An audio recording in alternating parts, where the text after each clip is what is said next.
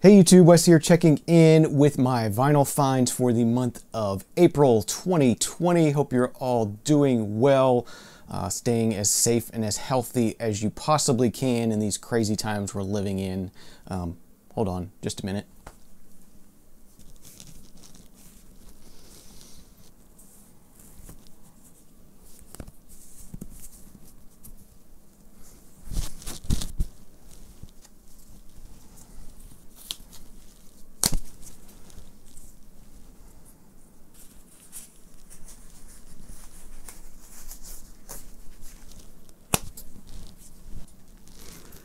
All right, let's get into it. My vinyl find for the month of April 2020. Okay, these first two pickups I have to share with you today are a couple of pickups from my local record store here in town, the last record store standing here in town.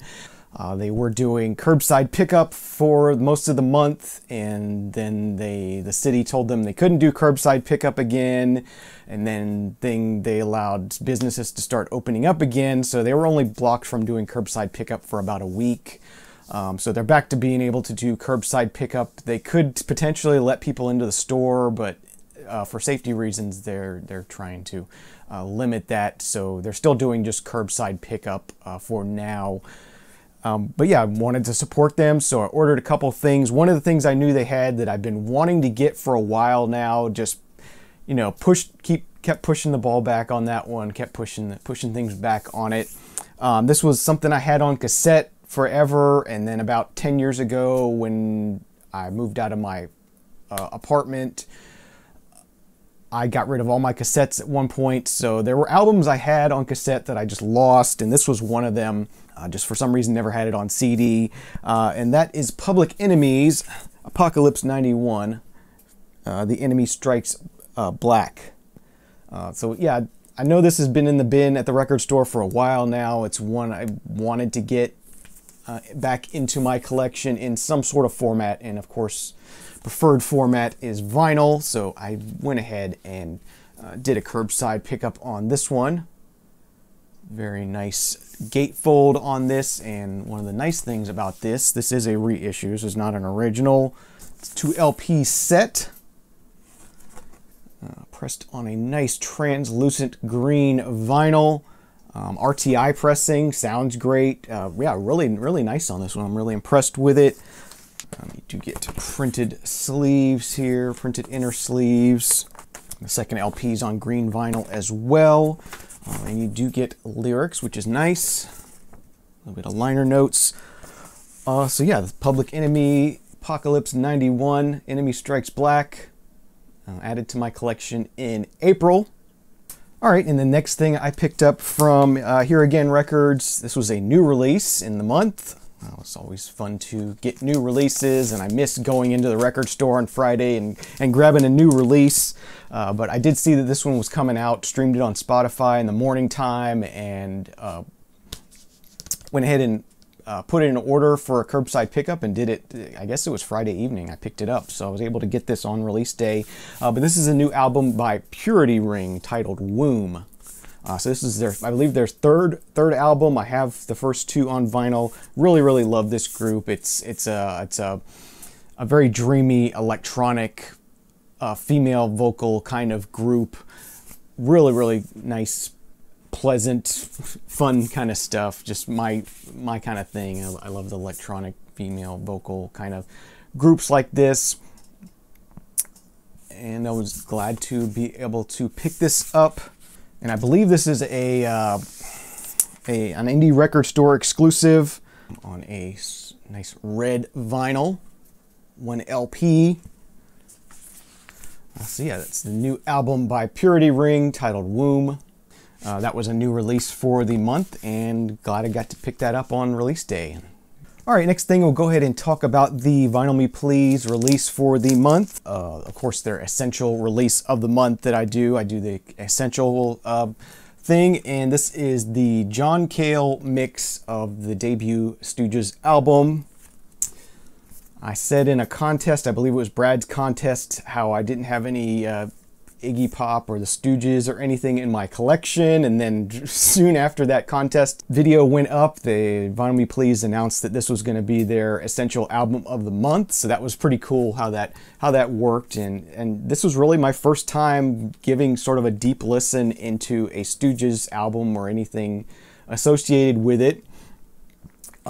So yeah, I don't know the original mix of this album. It's kind of weird. It's gonna be weird to hear an original mix of this album if I ever do, because you know, most people will have known that mix for a long time, and this might be something different for them. And this is my introduction, my first experience, so that's gonna be the weird one to me. But yeah, really good sort of garagey, punky, angsty kind of stuff. Yeah, definitely dug spinning this. I've been spinning this I spun this album several times. That's one of the nice things about working from home, is I can put on records and have them going while I'm working for the most part. Sometimes I need to really focus on what I'm doing, and I gotta cut the music off because I don't do too well. I get kind of distracted by having music on the background, but yeah, I really enjoyed hearing this. Show the packaging here. There's a nice essay about it in here, and some more photography. Pretty cool. A print of the cover art, and then the album itself is on a sort of a blood red, swirly kind of color here. Bit of what that looks like there. Pretty cool effect there. Stooges debut John Cale mix. 1969 was the original release of this, I think. Really enjoyed getting this, and I'm gonna work on trying to get some more Stooges and Iggy Pop stuff in the collection, because I do want to explore their music and learn about them, and I did appreciate this. All right, getting into a Discogs pickup. This next thing I have to share with you, as I said, was a Discogs pickup. It was originally a Record Store Day Black Friday release.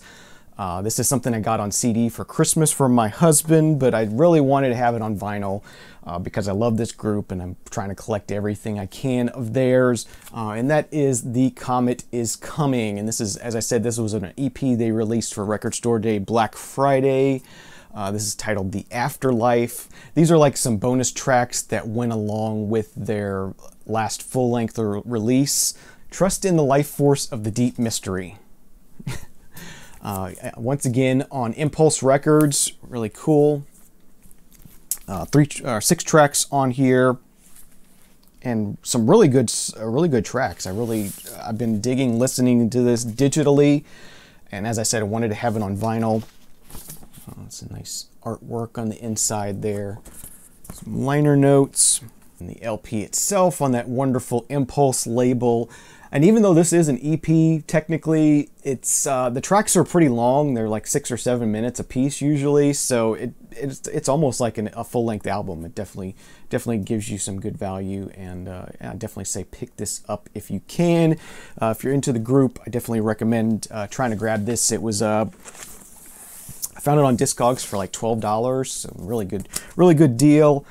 I saw it in Sound Exchange in Tampa when we were there in January, and passed on it at the time, and definitely glad to finally have this in the collection. As I said, I want to get all the Comet Is Coming stuff on vinyl I can.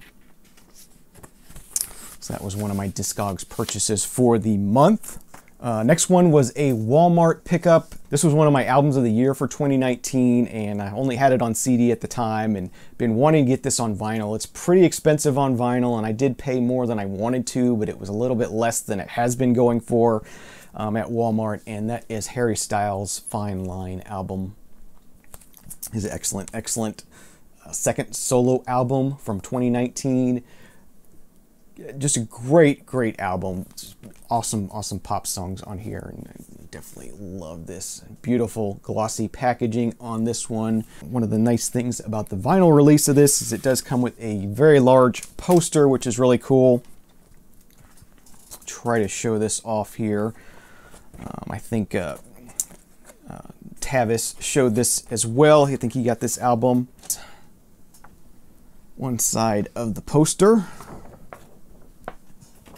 And the other side of the poster here, sort of like that. That is a nice thing, nice bonus to have in the vinyl release, since as I said, this is pretty expensive album. 2 LP set, sounds really, really good on black vinyl. Pretty basic labels there. Harry Styles Fine Line, a Walmart pickup for me for the month, and glad to have this one in the collection, since, as I said, it was one of my favorite albums of 2019. All right, and this last stack of vinyl I have to share with you was a Discogs purchase. I found a store that had an album I had been looking for on Discogs, and just ended up going through all of their inventory. I think they had about 1,500 pieces, and picked up five albums from them, and got them shipped to me here. This first one was kind of a blind buy, just caught my eye, seemed interesting, so I went ahead and picked it up, and that is the debut album from the group Pulse Programming, self-titled, I believe.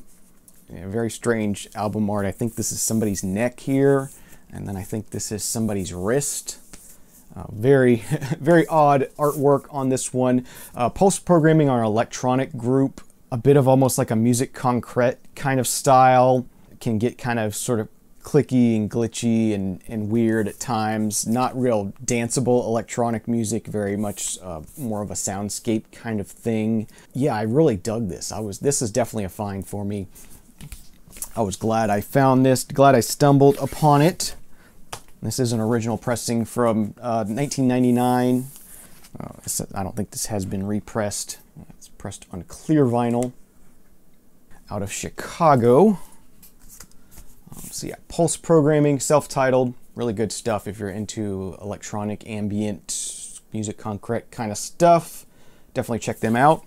Next thing I got from that same seller, this is a very random pickup, so I don't know what they were thinking, what they were wondering when I placed this order, because none of this seems to really go together. I got a French pressing of Melanie's Born to Be.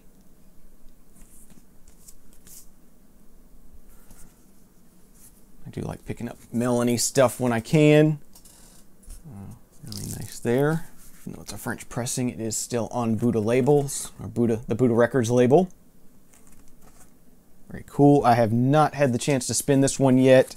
It definitely needs a good cleaning. So Melanie's Born to Be was the second thing I picked up in that order from Discogs. Next thing I picked up was an 80s album from the group Renaissance. This is their album from 81 titled Camera Camera. At this point, they had left their, I forget what record label they were on. Was it Columbia they were on, or Capitol? But they moved over to the IRS Records label. They had a change in the lineup of the members, brought in a couple of members from a new wave group. So this is kind of Renaissance goes new wave. Renaissance were a progressive band to start out with. And this is sort of a mixture of progressive and new wave. It's going to take a while for me to really get into this. It had some good moments. It's going to take a little while. It's not, it's not a good place to start with Renaissance. But I just had to give this a try, because I'd never seen it before, never heard it before. But yeah, Renaissance do a mixture of prog and new wave. And that's on the IRS label, very standard silver and magenta IRS label there. All right, this next one is a pickup related to my trip to Milwaukee in October last year. Picked up that Archie Ohm Experience album while I was there, and I think he has only one other album, and it happened to be in this store, and that's what got me started digging through their collection. This is the Archie Ohm Experience album. He plays a Yamaha synthesizer, does cover songs. It can sound kind of loungy, kind of cheesy, but I just wanted to grab this and hear it. So, now that I have, I believe are both of his full-length LPs, I can do that. So, yeah, this is just Milwaukee synthesizer player from the 70s, and it has a custom label with Archie Elm Experience on it. And the last pickup from that Discog store, and the last pickup I have to share with you this month is, I believe, an 1982 release from Paul Stuckey of the Peter, Paul, and Mary. This is goes by Noel Paul Stuckey. This is an album he did that was recorded in a church in Fort Lauderdale. So it does have some religious themes on here, but just some really good, really well performed, really well played, surprisingly well recorded. This sounds amazing. I was impressed at how good this sounds. It sounds like you're right there in the church. Has a really good feel to it. Yeah, just some good old acoustic folk music. Small little group there. It's just some good Paul Stuckey stuff. Those are my pickups for the month of April 2020. Hope you're all doing well. As I said, hope you're staying safe as best as you can. Hope you're able to do some virtual digging like I have done, or just some digging in your own personal collection, enjoying the music you have, the music you own. Be well, stay safe. Remember, there is no bad music, only music you don't like. And we'll see you again real soon. Cheers.